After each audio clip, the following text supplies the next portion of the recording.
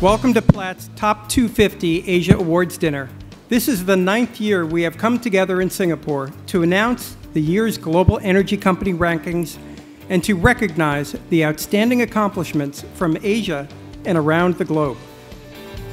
Finally, I'd like to emphasize that the 21st century will be the age of collaboration between industries and governments.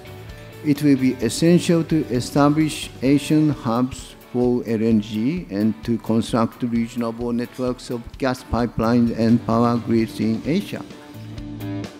We have 5 groups of awards to bestow this evening, beginning with the companies in attendance here tonight that are ranked among this year's top 250 global energy companies. It's a great recognition for Oil India as well as India. So it's a very proud moment for my company as well as for the country.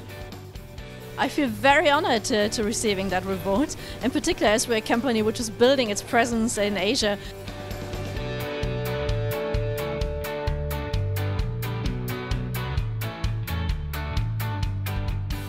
Well, I think it's very important. It brings recognition to the work of the people we have in the company, in the Manila Electric Company.